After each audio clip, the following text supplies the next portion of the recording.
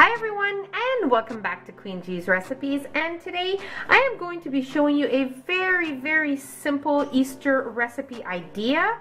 Now it does only require 2 ingredients, which are pretzels and white chocolate chips, and then you can fill them up with whatever you like. So today I'm going to be showing you how I like to make my Easter chocolate nests. So what I have here is 2 3/4 cups of pretzels. Now what I have done is I kept breaking them up in a measuring cup until I had the right amount. So I took pretzels about this big, and I just took them and I broke them in 3 like that, and it gave me something like this. So I kept doing that until I had 2 3/4 cups, which is what I have in my bowl there. And then we're going to be using white chocolate chips. Most definitely, if you want to use semi-sweet, dark chocolate chips, whatever you like is totally fine. But I'm just going to show you how to do it this way, and then you can play around with the recipe. So here I have 1 1/4 cups of white chocolate chips, which is actually 1 package of chocolate chips with a total of 226 grams. So about 1 1/4 cups is what you'll need. And then I have a variety of things. I have some Easter jelly beans, I have some Easter Reese's Pieces eggs, and I have some confetti almonds. So we're also going to be making these in a muffin tin, not greasing them. So just leave the muffin tin as it is, and we can just place it in because they are non-stick, so we won't have a problem. So now we're going to be melting our chocolate. Now there are 2 choices. You can either melt it in your microwave and give it a stir at every 15-second intervals, or you can do it on a stovetop. I have mentioned this many times before, on a double boiler, and you can do that as well. So it's just like a bain-marie.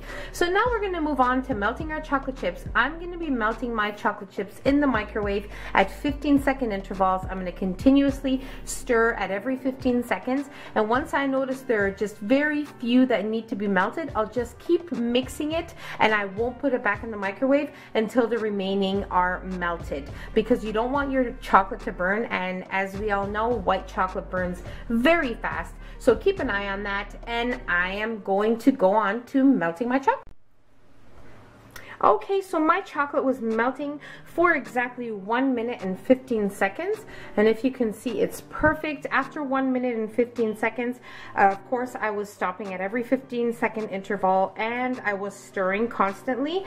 After the minute and 15 seconds were up, I noticed there was still a few little chunks of white chocolate, so I just continuously stirred, and they eventually all melted in perfectly, as you can see. So now what we're going to do is, in a bowl, we're going to add in our pretzels, okay, and we're going to add in our chocolate, okay. This is so easy, but it's so much fun, and it's a perfect treat for Easter. Even those of you who don't celebrate Easter, it's still a fun treat to make with your kids.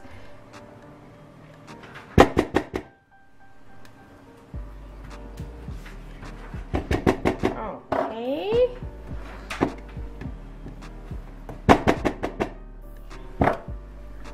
And now we're just going to mix this all together.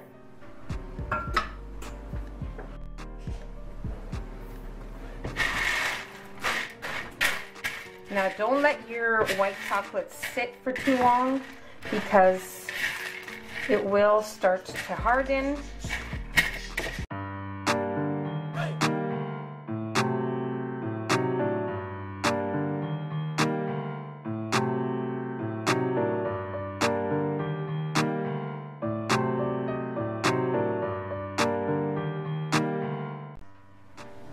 Okay, now that we have that done and ready to go, I'm just going to take my ice cream scoop, and I'm going to scoop a scoopful, and I'm going to put it into my pan, and just with the back of my scooper, I'm just going to make a little indent in the middle to kind of make it like a nest, so that we can fill them up with our fillings. me. Simple as that.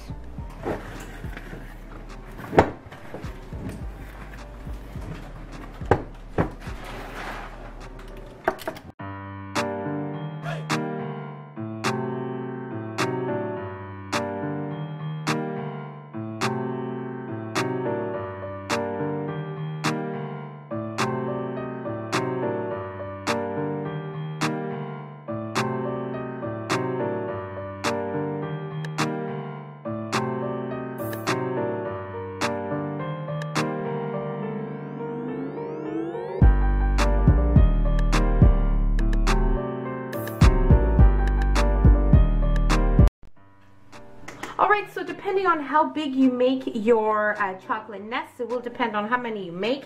Mine made 9, so it gives in between 8 to 10. So what I'm going to do is I'm going to refrigerate this for 15 minutes, and then we will assemble our chocolate nests. Okay, so after 15 minutes, this is what they look like. Now, just remove them with a butter knife. Go around the edges slowly, and you can remove them very easily. If you notice after 15 minutes they aren't firm enough to remove, then leave them in for an extra 10 minutes, and then you should be perfectly fine. So I have set aside some different colors to decorate my nests, but most definitely do it to your taste.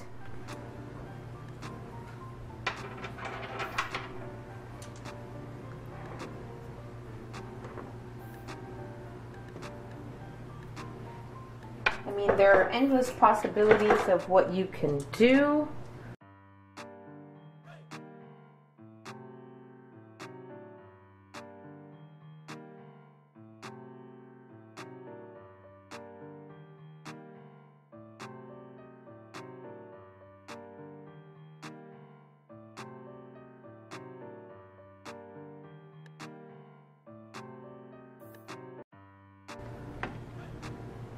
And that's it, as simple as that. And look how cute these are. I mean, you can have them and make them for your kids. You can give them as a gift. They're just perfect and definitely very, very delicious. So that's about it, guys. Very simple 2-ingredient recipe, and I really hope you guys give this a try. I hope you guys enjoyed the video. If you enjoyed the video, give it a nice thumbs up. And don't forget to share the recipe, share it with your friends, share it with your family, and that's about it. Don't forget to subscribe so you can see my future videos, and we'll see you in my next video, guys. Take care. Bye, everyone.